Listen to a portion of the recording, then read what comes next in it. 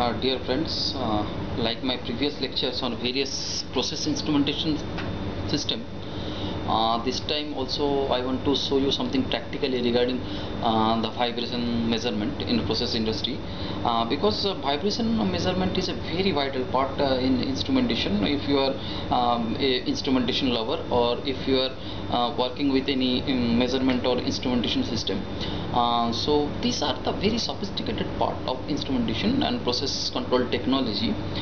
So part by part like vibration and like humidity and like other factors which may affect our process is a vital factor. For that purpose we have to take care, or we have to minimize the error percentage in all these type of variables.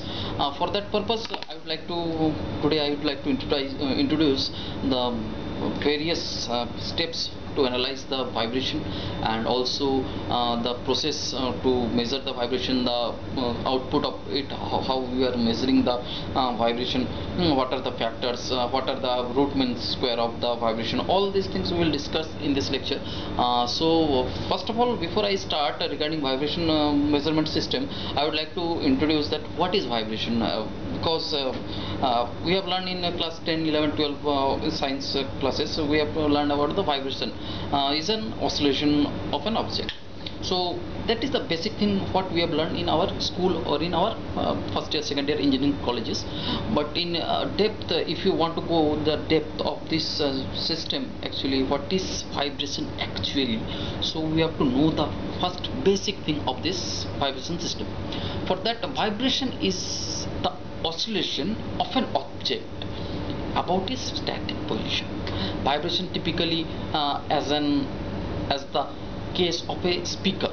You have seen in your room or home that you are having some mic or speaker system, or diaphragm type, or produce sound, acoustic sound. However, the vibration are the necessarily desired as the case of air conditioning equipment introducing your vibration which propagates through a building. Okay, vibration is measured with an accelerometer, piezoelectric accelerometer. An accelerometer is a device that is securely attached to a surface and produce an electrical output like millivolt or whatever the output signal in form of electrical signal, which is proportional to the surface of the acceleration. Surface acceleration means, suppose this is the piezoelectric accelerometer, and this is the surface, and this is the output from here, and we are hitting this surface, and it will generate some waves or some type of mechanical displacement which can be sensed through the output of the sensor in mean of electrical signals. Okay, and the signal is measured by a meter and can be expressed in terms of acceleration velocity or displacement, whatever it is. When making a vibration, the frequency of interest generally ranges from 1 hectare to 1 kilohectare. This is the main part, and we have to accordingly in our device we have to set, suppose for any rotating device I am talking about, you have to set the frequency, at what frequency your that machine will get tripped to for the safety purpose of the equipment, and that will become when we are talking about the analysis of the vibration system. Early detection of mechanical fatigue and breakdown is also part of vibration analysis. All rotating equipment vibrates to some degree. Okay, suppose you have seen in if you are gone through any electrical motors in process industry, the old bearing which are connected to the shaft, due to the friction between the shaft and the bearing ball, creates sometimes of vibration, and components reach the end of their product life, they being to vibrate more dynamically and in distinct way. Ongoing monitoring of equipment allows this sign of wear and damage to be identified well before the damage comes to an extensively problem. For that purpose we have to actually, you can also say that a vibration measurement system is a system which can safely which can save our equipment, or which can make the long life of our equipment. So accurately monitor the health of your plant machinery. Okay. With this type of measurement system, what we'll go to achieve, this is generally known as condition monitoring. When used correctly, it can be used in huge and saves when compared to traditional maintenance method. Traditional maintenance methods are predictive. Components are replaced on a fixed schedule. That means components are replaced in a fixed schedule, whether on or not. And reactive maintenance, in which components are required only after they have broken on or not. Okay. So as we are measuring the vibration of any equipment, we have to measure first we have to know what is the sensitivity of that piezoelectric sensor which we are having. So the sensitivity in case of accelerometer, as I am going to show you the case of accelerometer as an example practically, which I will show you here later on.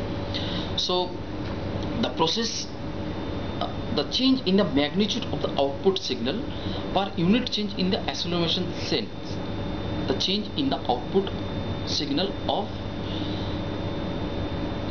per unit change in the acceleration sensed. The sensitivity of an accelerometer is usually expressed in millivolt per gram. Okay, millivolt per gram, where G is the acceleration due to gravity. Okay, and how output we will check the output of the system by mean of root mean square, an amplitude expressed as the root mean square root of the arithmetic mean. Actually to be arithmetic mean of a set of squared instantaneous signal value. The terms root mean square is often abbreviated RMS. As all of you know that RMS means root mean square, and waveform with instantaneous values, the overall RMS equal to root over xi square by n I to the power I equal to 1 to the power n sigma. Okay, where xi is the instantaneous signal value in the set of n instantaneous signal value. For true sinusoidal waves, the RMS amplitude is the 0.7 approximately 0.7 times the peak amplitude. So this is how about a theoretical part of the vibration. What we are doing here is mainly we have to measure the vibration of an equipment, and for that the basic things which I have told you right now is the sensitivity and the output, which can be measured at a part of root mean square. Let us see, I have an arrangement over here to show you the actual arrangement of the vibration measurement of an equipment.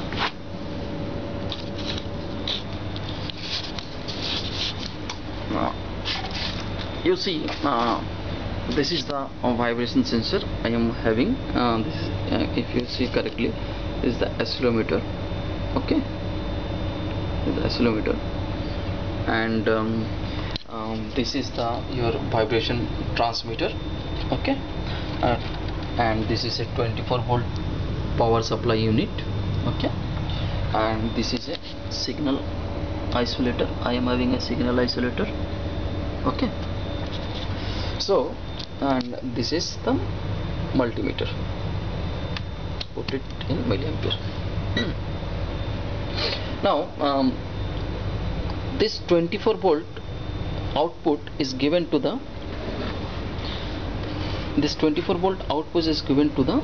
input of this signal vibration transmitter, and one of the input, here it is written the channel 1 of the input is coming from the output of this vibration sensor. Okay, as I told you, millivolt per gram, the sensitivity or the unit of that vibration sensor. This is A or B marked, and these two wires are coming to the input of the vibration transmitter. And this is channel 1 input. Channel 2 is kept blank because I am having only one sensor, and this is the output in the form of 4 to 20 milliamp. 4 to 20 milliampere. See, is written 4 to 20 milliamp, and this output is given to the signal isolator. Okay, this is the where signal isolator, and a additional excitation voltage of 220 volt is provided to this signal isolator, which act as a buffer input or buffer output of this whole system.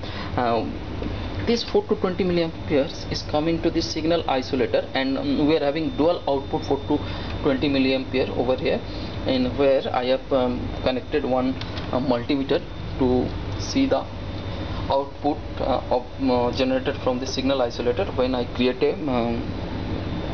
a vibration over here. Okay, so let us start the experiment. Now when I hit this something with any, you say I am having a tester. If I hit this with a tester, it will generate a oscillation, and this oscillation will be sent by this vibration transmitter, and it will proportionately generate one output in the form of 4 to 20 milliamps, so which will come to this signal isolator, and this signal isolator will buffer the 4 to 20 milliamp output, and accordingly it will set back to the controller. Here I am not shown any controller. For that purpose I have taken one multimeter which will show the same output which is generated from the signal isolator. Actually these 4 to 20 milliamps will go to the DCS system or your PLC system for that purpose. Now when I hit this something, it will create a vibration, and accordingly it will generate some voltage over here. Okay, so this is the basic process to learn how to measure the vibration system. Okay, and many type of equipment has been developed by instrumentation technology till now to measure the vibration of system.